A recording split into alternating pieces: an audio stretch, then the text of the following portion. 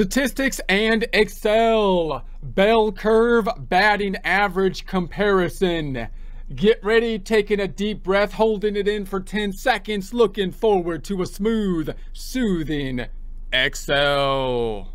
Here we are in Excel. If you don't have access to this workbook, that's okay, because we'll basically build this from a blank worksheet. But if you do have access, currently 5 tabs down below. The 2 example tabs, in essence, answer keys. The 2 practice tabs having pre-formatted cells so you can get to the heart of the practice problem. The blank tab, blank worksheet, so we can practice formatting cells within Excel as we work through the practice problem. Let's go to the example tabs to get an idea of what we will be doing, starting with the data tab, where we will be pulling baseball statistics information in from an online resource, building them into a table so that we can sort and filter the table, pulling what we want from the table, in this case batting averages, and putting them into a separate tab so we can focus just on those items that we want. We'll do some of our standard statistical calculations, the mean, the standard deviation, the median, comparing 2 years of batting average information. Probably won't be doing 2020. I think we'll do 2022 and then 1920.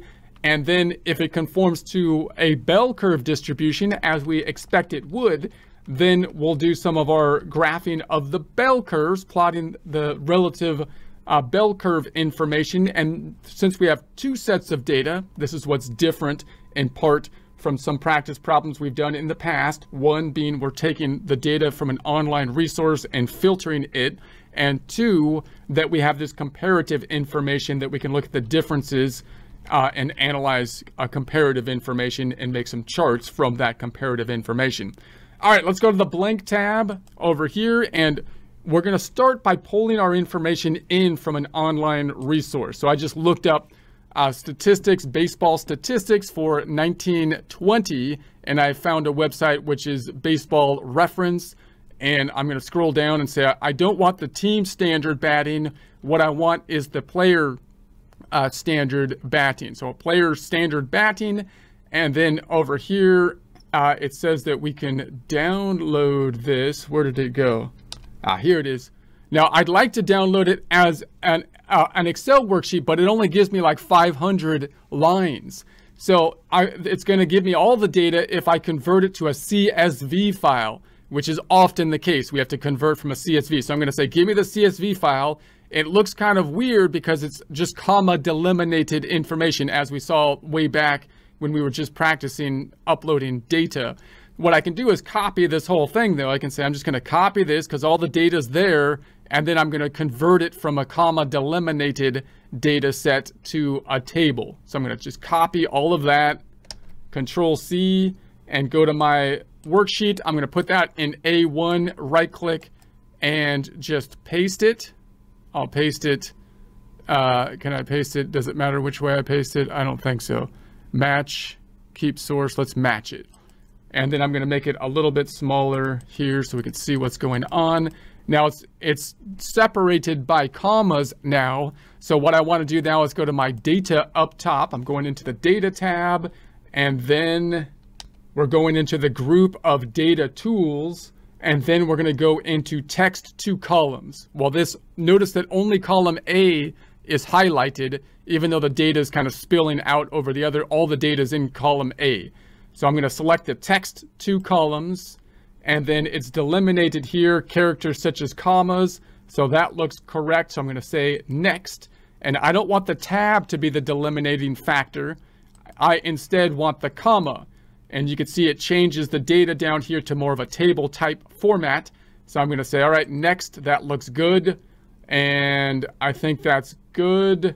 So I'm going to say, let's finish it, finish it. So there we have it. So now we've got our data broken out here. We've got more than the stuff that we need because we really just want batting averages. I'm going to make the top part of it bold, home tab, fonts group. Let's embolden it so that the system knows I want to create a table from it when I insert a table, and they can see that that will be the header. Then I'm going to go to the insert. I'm just going to select one cell in here. Be careful with this table though, because there's some blank spots. There's some unfilled areas. which can throw off the table. So let's see if I can insert the table, if it'll pick up the entire range. Insert tables group, insert a table. Now let's go all the way down and say, does it pick everything up? Is it doing what it's, are the dancing ants doing the whole lapping the entire place or not? So it looks good. So I'm going to say, okay, table has been inserted. So we're going to mainly just focus on, in this case, the batting averages. So we're going to go over here to the batting averages. But first, let's add another set of data. I'm not going to add the data to the right this time. I'm going to add it below because I might filter the data. Now, it might even be better to put the second data on a whole nother worksheet. But I'd rather put it, but I want to keep just one other worksheet. So I'm going to put it below instead of next to. So I'm going to say Control-Shift down. Oh, that's not down. Control-Shift down. To get to the bottom of the table, I'm going to put the second data set right here. So I've done a similar search for 2022. Same thing, baseball references.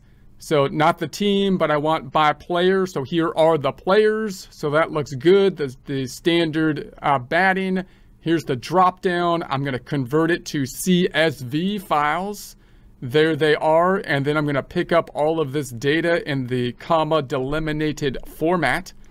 All of this great information that we can work with and do comparisons about and talk about who's the best and who's the worst and like who's in between, not even worth talking about because they're like in the middle. You've got to be either good or bad if you want people to be talking about you. Maybe it's better not to have people talking about you anyways. I don't know. But I'm going to paste that here.